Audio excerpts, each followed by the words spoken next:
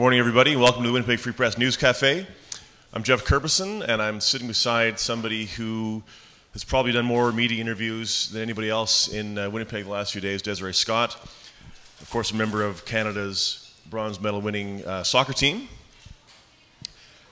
And thanks for coming here. Oh, thanks for having me. I mean, we've all seen the footage of you coming down the entranceway at the airport and the mob scene that was there. Can you explain to us a little bit what it's like being you the last week or so?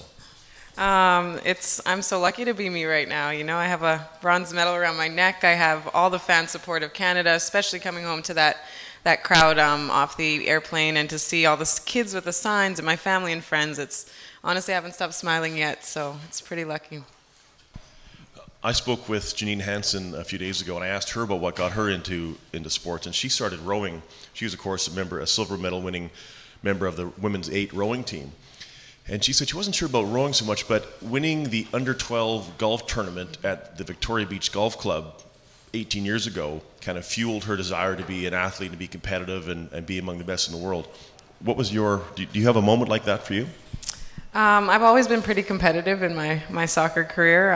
I love to have fun, but I also had that competitive edge always. And I would say going to like our Manitoba provincial championships and then going to club nationals, that would be the TSN sort of turning point for me, where I knew I wanted to play at a higher level. We can't say TSN here. I apologize. Sorry. I use that phrase a lot. Okay. Whoops. But what about soccer? You didn't have a bronze medal winning team to look up to. What got you into soccer? My brother, actually. Him and I are like this, and he played soccer growing up in Winnipeg, and I followed him around everywhere, and we used to play in my backyard, and you know, that's sort of what got my love for the sport, because I love him and I love what he does, so yeah. And are you better than him now? Yes. He says I'm not. He said I got everything I learned is from him, so I give him a little bit of credit. Now, in that game against France, in Winnipeg especially, we've seen the replay of what was said to be a sure goal, and then out of nowhere, your ankle or your knee or something, right knee, yes, came out of nowhere and stopped that. Do you remember that play, or do you? Sometimes athletes will say, well, you know, I was just kind of in the zone, I don't remember what happened there, and you have to watch it on a replay. That was definitely it. I was totally in the zone. People were like, were you supposed to be there? And I had no idea how I even got there, but I knew I was not letting that ball go in the back of the net, and I just threw whatever I had to in front of it, and thank God my body hit it, because from the replay that I saw, it was going in. So, you've been back in town now for a few days. If we were to dust for fingerprints on what's hanging around your neck right now, how many fingerprints might be on that medal? Oh, hundreds. Hundreds, yeah. Yay! Now,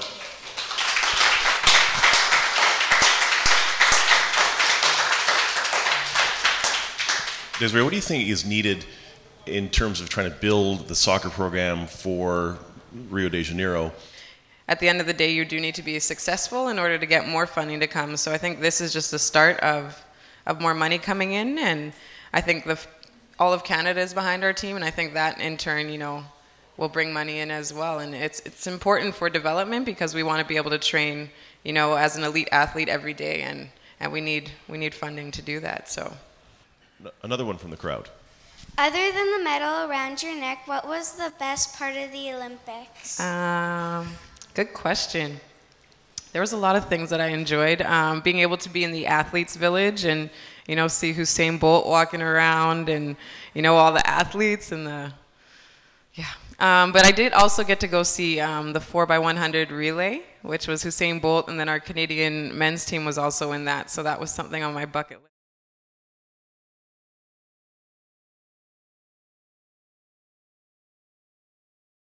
Soccer player, you know, you see all those, you watch the EPL on TV, and you get to see, you know, I got to play in Old Trafford Stadium. I got to play in the home stadium of Newcastle. So to see those famous stadiums and to be able to play in them was pretty cool. What's next for you?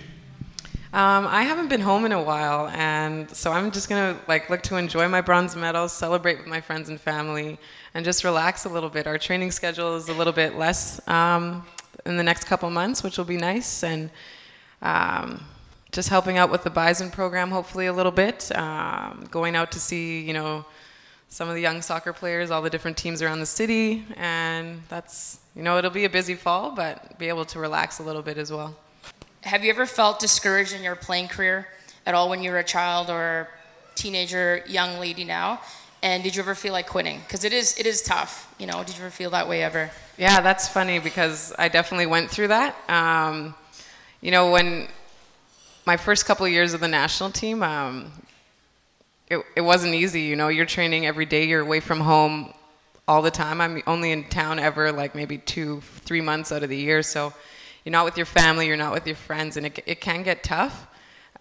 So there was a point where, I was like, is this for me? I'm missing out on so much back home.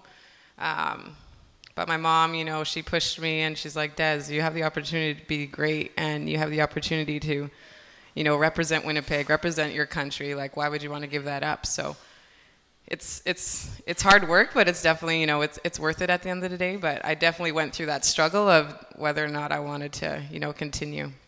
But I'm glad I did. Well, if that runs the gambit of questions from the crowd, unless you have any other questions that you'd like to be asked. No, I'm quite all right. Desiree, thanks so much for coming into the News Cafe here.